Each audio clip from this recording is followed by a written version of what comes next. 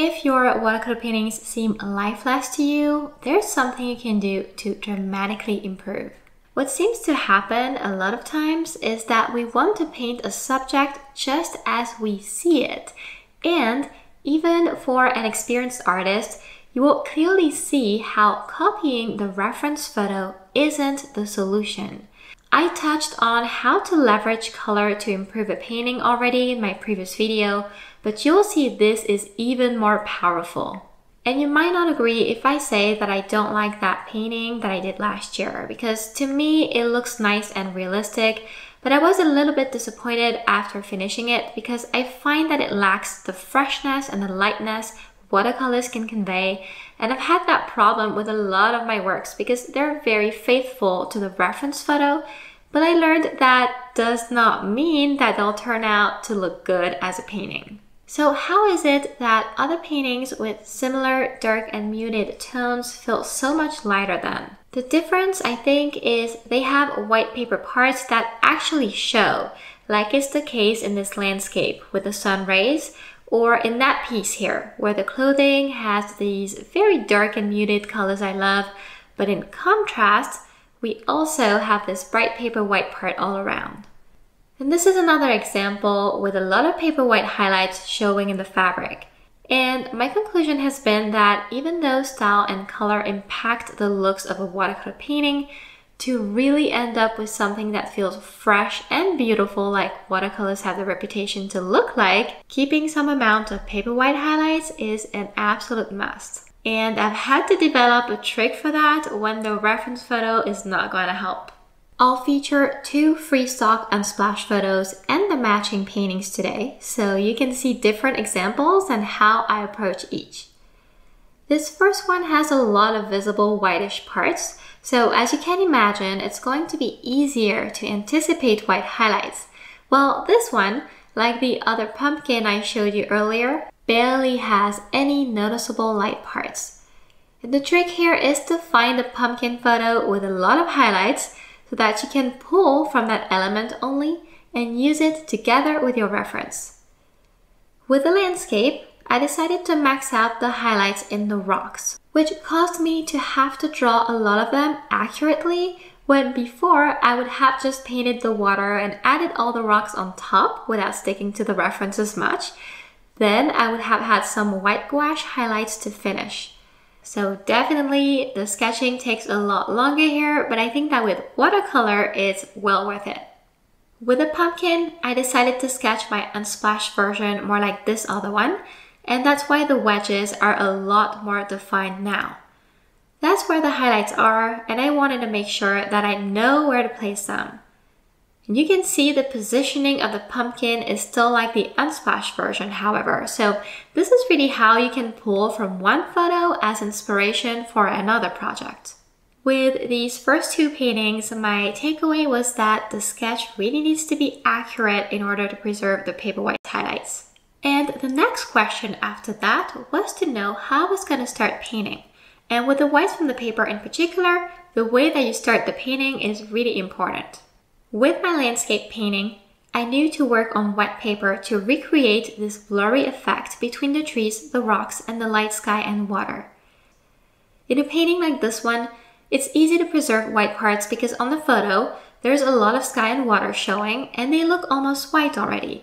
And that explains why before I started focusing on preserving paper white highlights better, I would paint like this and get these glowing watercolor effect in some paintings, almost by accident. A tip for you if you like to add a second layer like me is to start wetting the white parts first in case your paint lifts and goes muddy those areas. As you might foresee, the pumpkin was a bit more challenging. You have this dark background and you're supposed to contrast that to bright parts on the pumpkin itself. But with watercolor, it's tough because whenever there is water, even just a little bit, the paint spreads out. And if you have tried contouring a subject before with watercolor, it's really tedious and it doesn't always yield the best results. So that's why here I went with another strategy. I applied drawing gum inside the pumpkin to make sure those edges stayed completely white. It allowed me to use the same technique I just showed you and just paint the background on wet paper without worrying about the pumpkin at all.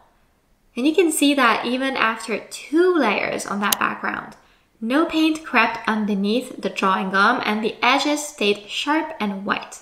So make sure to use thin layers of drawing gum or masking fluid and try and check how the paper reacts to it when you remove it, because beginners often have problems with the paper tearing when they try and remove it. So it's really just a matter of trying it out and practicing the best way to use it for you. I think it's also important to point out that these are only 2 ways to approach a painting when you want to keep the paper white highlights, because sometimes I will contour a subject or I will even use masking tape, and if that interests you, I do have a Skillshare class just about that, and I'll link it in the description of the video. After you found the best approach to keep those white highlights, it's time to paint. And while the wet and wet method, the one where you wet the paper and then paint, works really well to keep large white parts in blurry backgrounds, it's a bit trickier for smaller areas like the rocks and sharp ones like our pumpkin, especially when the art is meant to look realistic. And I used to believe paper white highlights looked very unnatural in watercolor painting, which is why I went straight to white gouache, but we all change our minds, so more and more I try and keep them, and I keep gouache for small touches. A technique that I love because it works so well in making bright highlights from the paper look natural is to apply the paint and soften the harsh edges into the bare paper with a clean and damp paintbrush. I teach this technique everywhere, so you can find it here on my YouTube channel, all my Skillshare classes, and also my Patreon tutorials. I even have a beginner exercise to show you how to do it and more complex paintings like this pumpkin. It's really important to make sure the paintbrush you use to soften your edges really is clean. So try and have a water jar with clean water in it when you try this, and always use a paper towel to get rid of excess water. Otherwise, you might create blooms on your painting. And a bloom is when the excess water from the brush pushes away the drying paint that was already on paper. Realistic painting means some amount of layering. It's when you add another layer of paint on top of the one you just did, after it has completely dried. And I use this technique a lot. So I'm not sure what your preference is. Mine is more contrast and realism. That's why I didn't want to keep the pumpkin looking that bright. With the rocks, same. I wanted more depth, better shadows.